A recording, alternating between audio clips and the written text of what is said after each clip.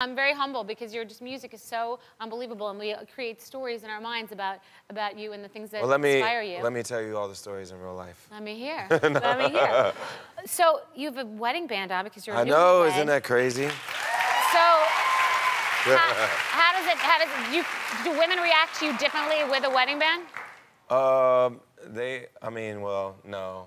Because a lot of women look at men differently when they see a wedding band. It's like a man who's willing to commit, and a family man. So they want to hit on him. Kind of. I think so. I've heard that it attracts more women. I haven't tested that out yet. They said no, he won't be. Hopefully, he won't be. Women flirt with me a lot anyway, so. Yeah. I don't know if that'll change. I believe you. But you were together for a long time with your wife. Yeah, I've been with her for 7 years now. Was she waiting for you to pop to question for a long time? Well, we got engaged back in 2011 in December, and she never pressured me. She was never like, you know, ultimatum, none of that. But I was ready to do it when I did it. I was excited to do it. I proposed in the Maldives at this like private candlelit dinner on the beach, and it was very exciting. Lucky her. Lucky me. Yes. Is that? Do you think that's part of it? When a woman doesn't pressure a man and kind of just lets him do things at his own pace, that it kind of makes things happen at the right time? Maybe some men need a little, you know, push, but she didn't have to push me. I was ready. And how? We've been together for a long time. Oh my God, that's so stunning. Yes. You're a lucky man. Yes. Very lucky man.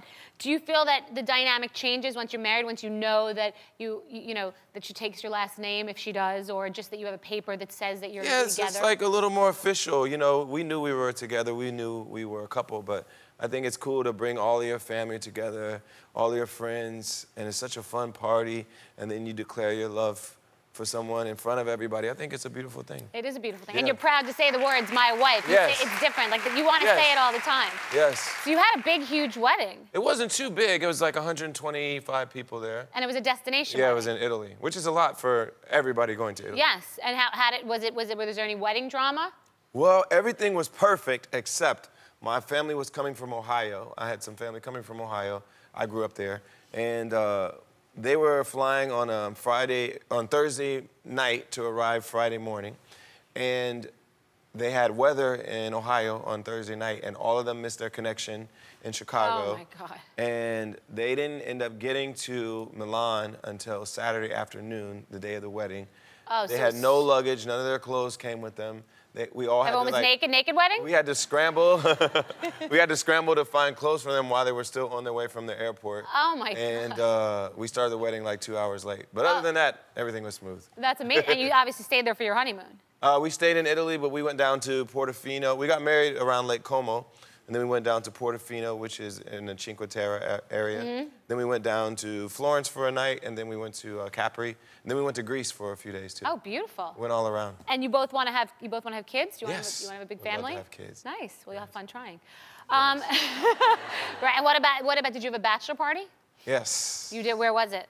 We actually had my bachelor party was at the Hamptons, so we were just hanging out in the Hamptons. You had a good time?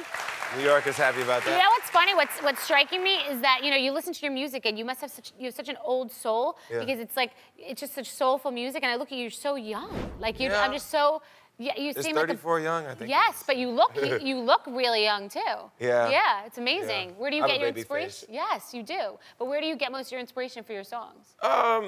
Just from life. I grew up listening to soul music, and grew up listening and playing gospel music, so all of that is in my head, and a lot of that inspires my creativity. And then I write about life. I write about the things I'm going through, the things I hear my friends talking about, the things I see in movies, just whatever inspires me at the moment. Well, I want to show everyone your new video, Love in the Future. The album's called Love in the Future. The new song is called All of Me. All of Me, yes, on the Love in the Future album. Yes. Okay, let's see this. And your wife is in it. You're my downfall, you're my muse, my worst distraction, my rhythm and blues. I can't stop singing, it's ringing in my head for you.